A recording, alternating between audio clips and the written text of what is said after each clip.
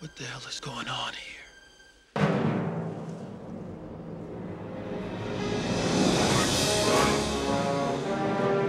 If your calculations are correct, you're back with GFR. Few would argue against the idea that Back to the Future is one of the best time travel movies ever made. I'd like to have an argument, please. And thanks to the movies, we know how Doc Brown did it. This is what makes time travel possible. The Flux Capacitor. But wait, what the heck is a flux capacitor? Flux capacitor, fluxing. It's not as ridiculous as you might think, and there is an internal logic, and even a bit of real science behind Dr. Emmett Brown's most pivotal invention. The Doc first came up with the flux capacitor in 1955. I remember it vividly. I was standing on the edge of my toilet, hanging a clock. The porcelain was wet. I slipped, hit my head on the edge of the sink, and when I came to, I had a revelation, a vision, a picture in my head. When he woke up, he drew this. That is the first ever notion of a flux capacitor. Doc Brown would then go on to exhaust his entire family fortune in a mad pursuit towards making the flux capacitor and time travel a reality. He would achieve his dream in 1985 with the first successful test of his time machine. And it only works thanks to the flux capacitor. So, what exactly is the flux capacitor besides an odd box with some flashing tubes in a letter-like configuration? While the Back to the Future movies never explicitly state how the flux capacitor works, it does give us some clues. The biggest clue is in the device's name. In the realm of physics, flux refers to the quantity of a substance, such as electricity, flowing across the surface of an object, while capacitor is an apparatus designed to store electrical charge.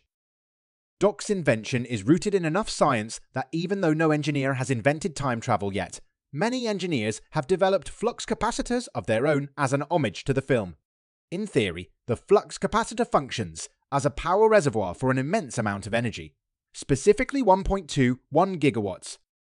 Or as Doc Brown mispronounces it, 1.21 gigawatts! When a flux capacitor travels at a speed of precisely 88 miles per hour, this energy is directed through the flux capacitor's 3 luminescent rods, causing microwaves to travel unidirectionally and converge at the center. When this baby hits 88 miles per hour, you're gonna see some serious shit. Then the flux capacitor, connected to the flux bands located on the exterior of the DeLorean, would unleash a staggering 1.21 gigawatts of power, enabling a transition through a wormhole at the speed of 88 miles per hour. So, the short answer here is that the flux capacitor creates a wormhole and a speed of at least 88 miles per hour is necessary to move the object being sent into the wormhole through it and out the other end. However, for the DeLorean to generate that wormhole, it must first capture and disentangle 2 black holes, a feat requiring the intersection of quantum mechanics and classical mechanics. In the time travel theory presented by the Back to the Future movies, the space-time continuum would have to be spherical because when Marty and Doc hop into the DeLorean to time travel, they essentially leave one space in time to reappear in the exact same space, just at a different point in time. Right. Unfortunately, this one fact is probably the biggest knock against Doc Brown's method of time travel ever becoming a reality. Nothing ever stays in the same place, as we're sitting on a spinning planet continuously being propelled through space. Aside from that, one of the biggest obstacles to getting a flux capacitor to work is generating enough power to feed it.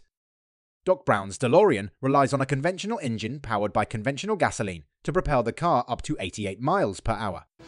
But the internal combustion engine runs on ordinary gasoline. It always has. However, the flux capacitor works on an entirely separate power source. It requires something with a little more kick. Plutonium! The first generation time machine ran on illegal plutonium, which, as you'll recall, Doc Brown got from the Libyans by trading them a fake bomb. The Libyans! While Doc's time machine is electrical and not nuclear, it needs a nuclear reaction to jumpstart wormhole creation. So that's why the flux capacitor needs 1.21 gigawatts. Let's take a moment to think about how much power 1.21 gigawatts actually is. A nuclear-powered Nimitz-class aircraft carrier used by the US Navy only uses 194 megawatts. There are 1,000 megawatts in a gigawatt. So the flux capacitor uses nearly 6 aircraft carriers of power. That's not easy to generate, and when plutonium isn't available, the only way to get it is with a bolt of lightning. What did you say? A bolt of lightning. And thanks to time travel, Doc Brown has the ability to know where and when a lightning bolt will strike. A lightning bolt flash lasts only 2 milliseconds. In that 2 milliseconds, more than 10 gigawatts of energy is released. Lightning bolts and radioactive isotopes aren't convenient, so eventually Doc Brown upgrades the DeLorean. I need fuel. That upgraded version no longer needs plutonium, and instead uses a futuristic device called the Mr. Fusion. We can dig into how Mr. Fusion works in another video, but in short, it has the ability to convert garbage into massive amounts of power. A lot more convenient and safe than bargaining with terrorists using pinball machine parts. So is the flux capacitor real? No. Could a flux capacitor ever actually work? No. Hello? Hello, anybody home? Huh? Think, McFly, think! But there is some real science behind it, applied in a different way. Some of that real science might indeed, someday, make time travel possible. All right, folks, come on. This is a party. Come on, let's have some fun. When that day comes, pack your hoverboard and make sure you have enough road to get up to 88. This has been GF Raw.